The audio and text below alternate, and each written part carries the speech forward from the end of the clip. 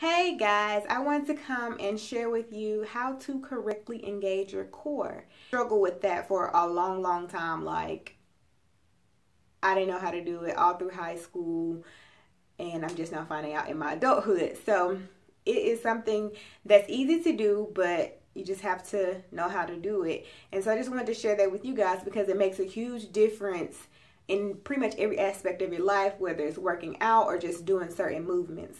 So how I learned how to engage my core is you breathe in, and whenever you're breathing in is your relaxed phase. So when you're breathing in, everything is loose, everything is just free. And then when you exhale and blow out through your mouth, that's when you engage your core. And when you engage your core, you are basically tightening your abdominal area. But when you engage your core the right way, you aren't putting strain on your abs. So this is especially important to me just because I have diastasis recti, or however you're supposed to say it, DR. And engaging your core to strengthen those abdominal muscles where you have your gap is very important. So I'm going to show you guys how to do that. And if you are having problems with your pelvic floor as well, this is a great way to kind of fix that as well, because for me, when I engage my core, I also engage my pelvic floor, which is essentially doing a Kegel at the same time.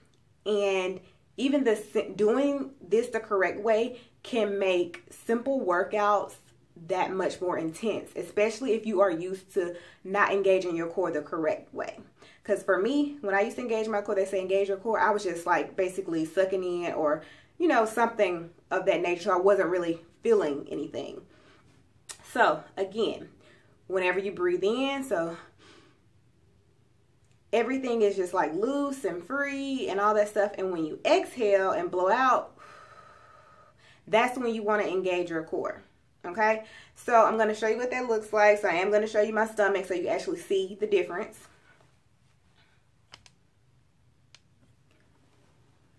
So before, I was just like, engage your core. It was just like, suck in, right? So you don't want to suck in. What you want to do is when you take your inhale, you see how my stomach went out? Because I'm basically just like letting everything go, relaxing myself.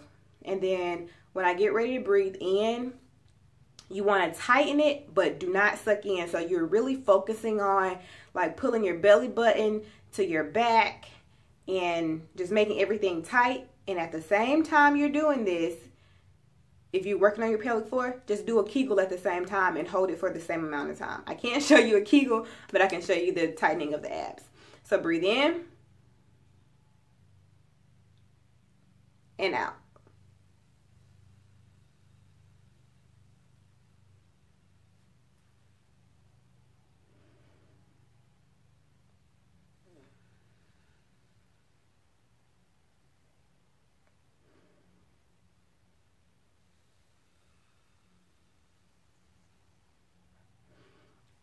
Okay, so that was a few breaths, and just engaging your core the right way alone can help so much with strengthening and rebuilding and repairing your gap and closing it up. Just doing that, like, that was intense for me, just to do that core exercise, and all I did was like 3 breaths.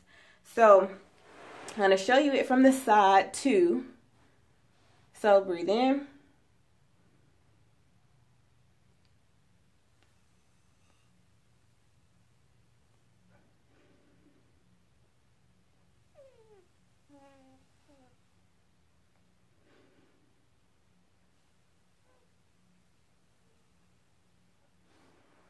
And for me, I like to over exaggerate my in and out just because it makes me focus and make sure I'm engaging my core the right way.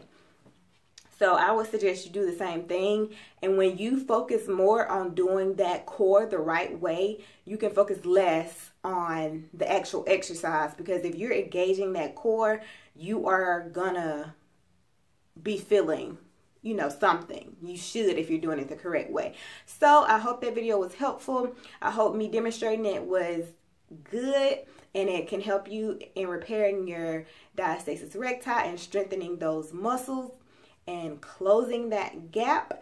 I will be doing other videos showing you how I'm closing my gap, because I have like a 3.5 finger width gap for my stomach. So I'll be taking you along that journey. So stay tuned, and I hope this video was helpful, and I'll see you guys next time.